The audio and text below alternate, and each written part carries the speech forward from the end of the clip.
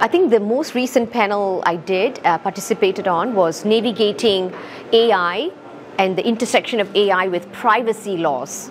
And it's really important because AI is the new oil and it's front and center, is everywhere, is being talked about. So it's really important to understand what are the challenges when you are, between the privacy laws and how you comply with AI.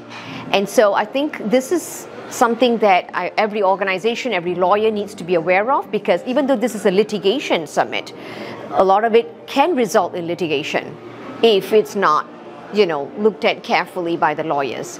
So, and then the other panel that I was on was managing third-party risk and enhancing data security.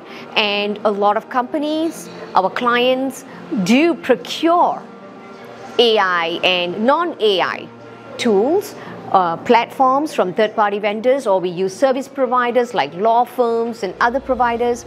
And so how do we make sure that we reduce risk? How do we manage that risk and make sure that the data that is sitting on our third-party vendors is secure? Because ultimately, as a company, you would be on the hook. So it's really important to know those challenges and mitigate them.